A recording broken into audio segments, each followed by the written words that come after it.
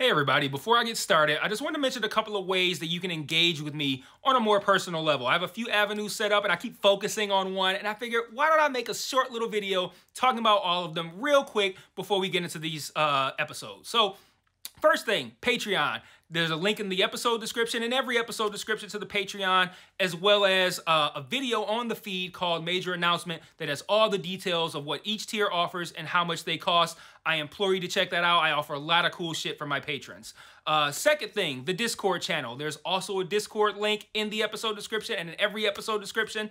I have multiple channels set up there for each show that I'm covering, and it's a great way to just engage with me. I have a channel set up for MMA talk as well. I'm a big MMA fan, so if you're an MMA fan, you can check that out as well. There's a link to the Discord in the episode description. And then lastly, the Facebook and Twitter. Social media. Follow me on there.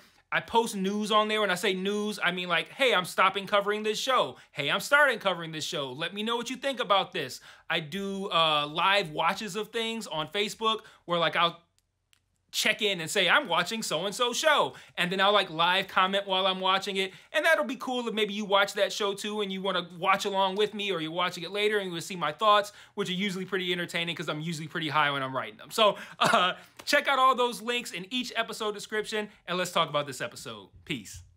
One mic. Yeah. All I need is one mic. Yeah. All I need is one mic. Hey everybody, welcome back to One Mic, and today I'm here to talk about Season 1, Episode 7 of Amazon Prime's Gen V, entitled Sick. And this episode title here revolves around one of several big reveals we got in this episode, which isn't just that Shetty wants to infect all soups and make them sick, but also why she wants to do that. I thought this was a really good episode to set up the finale, but man, oh man, was it predictable. I mean, and that really, it took away some of my enjoyment of this episode, especially since the episode relied pretty heavily, I think, on some big reveals that I kind of feel like Ray Charles could have seen coming.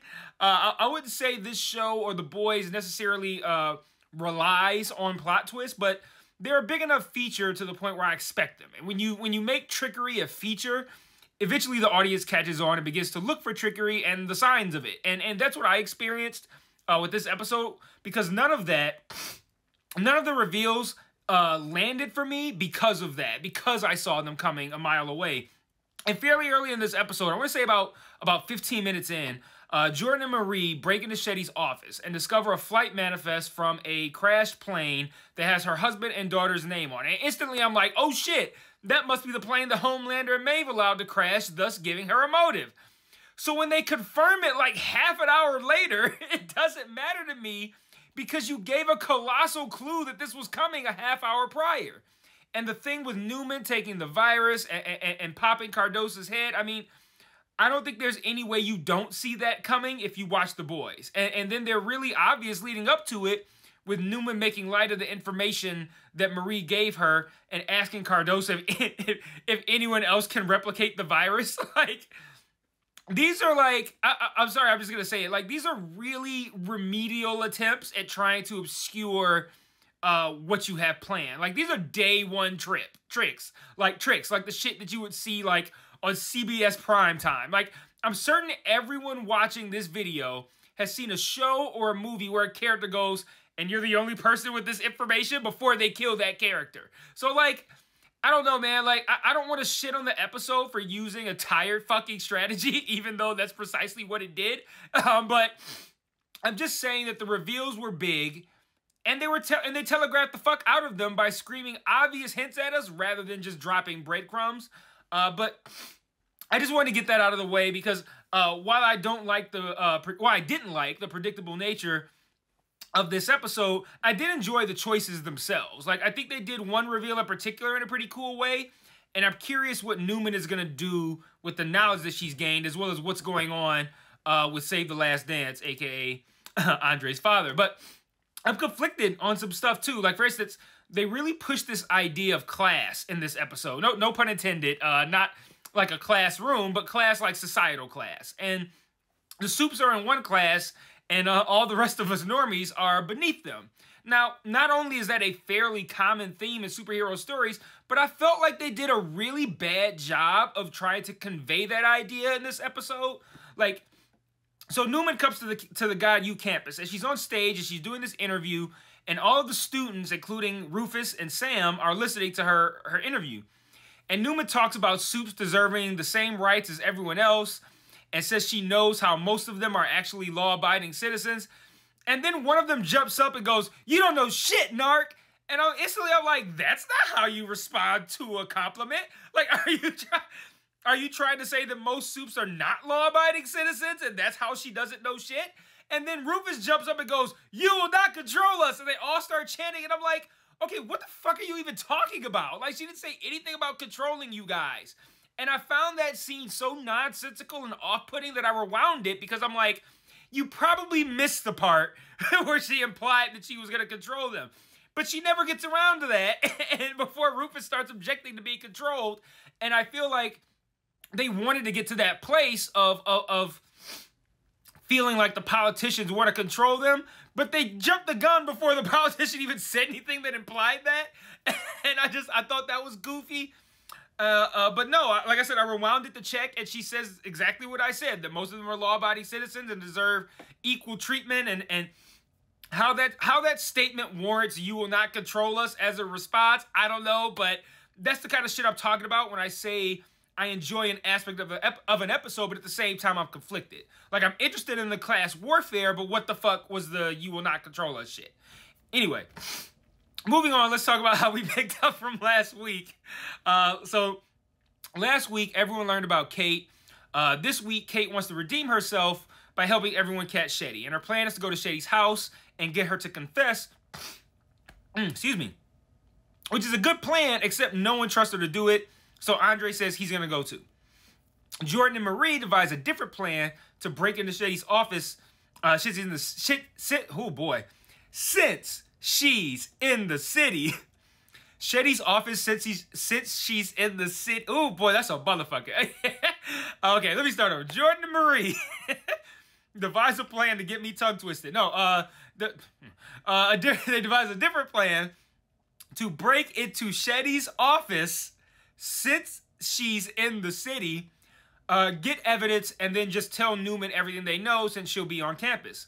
And Shetty's in the city because apparently she's meeting up with Grace Mallory, who we know from The Boys, who considers Shetty's plan to be a war crime. Mainly of note in this scene is that we find out Grace's grandchildren were on the same plane as Shetty's husband and daughter. I don't know if we knew that from The Boys, but maybe we did, but I don't remember, so I made note of it learning in this episode. And when Shetty returns home, Kate is there without Andre, more on that later, and starts to do her manipulation thing. And this is the scene that I mentioned earlier where I said that they did one reveal, I think, in a pretty cool way. I liked how when Shetty said that she loved Kate and was holding her bare hands, Kate said, "You're telling the truth," in a way I think that was meant for us to infer that she believed Shetty when she said that he loved her. Like when she said that she loved her. Like, you're telling the truth. Like, oh, okay, you really do love me. In actuality, it was Kate using her powers. It was a command. Like, you're about to tell everyone the truth. Like you're telling the truth, motherfucker. Like, that's how that was actually meant. And I thought that was actually a pretty cool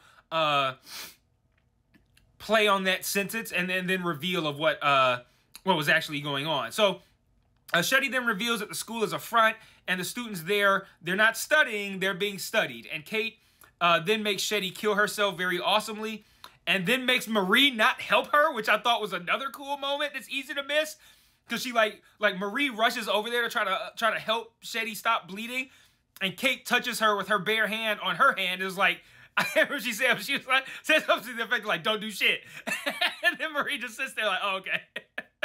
But Marie is devastated that Kate's made Shetty kill herself, not because she loves Shetty or anything like that, but because it brings back the traumatic memories of how she killed her own parents by accident.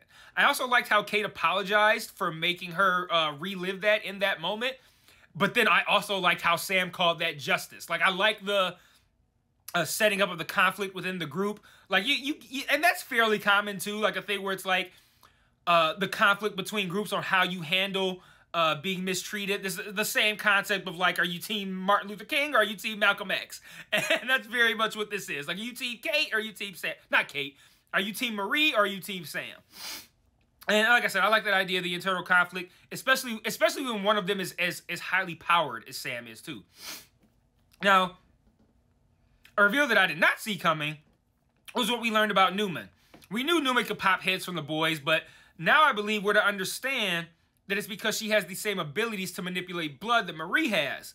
And learning that Newman has the same powers as Marie is one thing, but learning that Marie could potentially have the same powers as Newman, the reverse of that, letting us know that if she were to choose, that theoretically Marie could pop heads, that's something entirely different altogether that I find pretty intriguing.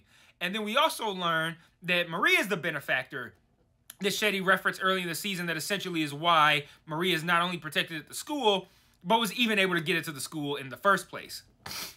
And now the last thing I want to talk about before I wrap up with some thoughts is Save the Last Dance and why he had a seizure. And I don't mean the medical reason, I mean the narrative reason. Like, he was meant to be involved in this interview with Newman, then he has a seizure and he's taken away and the whole event goes left and Andre is taken off the board since he went with him. Now, I gotta believe that somehow someone made him have a seizure as a means to get him out of the picture, or to get both him and Andre out of the picture. Otherwise, why write that into the script? Like, it had no impact on the surrounding events unless they really want me to buy this is the moment that's going to repair the relationship, because I don't, and I don't care about their relationship anyway. So they've had like 2 seasons together. So I feel like Save the Last Dance being taken out of the picture when it came time to do this interview, I feel like that's going to matter at some point in the finale. So that's all I got for this week.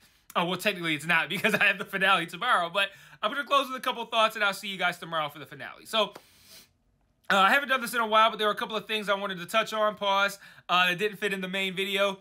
I love the opening scene where Cardosa is showing Shetty that one terribly fucked up soup kid, and Shetty looks at the kid dying and vomiting with all these bumps on the body, and she goes, "Can we make it airborne?"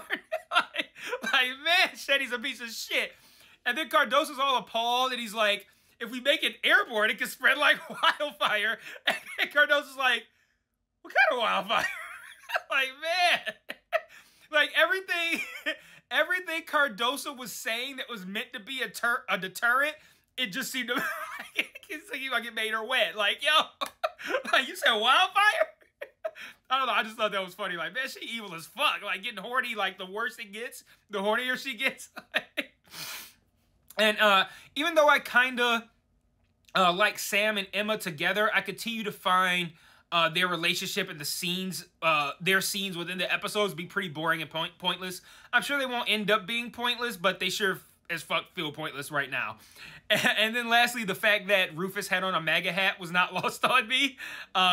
It didn't say "Make America Great Again." It said something like "Make America Safe." I don't even think it had "again" on it, but it was red. It was meant to be a MAGA hat. I thought that was funny. So that's all I got for, I'm going to say today, because I'm going to watch the finale tonight. And please, Lord willing, I can get that video out tomorrow for you guys and get back on time and get some of these videos out on a more timely schedule and get the channel back growing the way it should be. So until tomorrow, peace.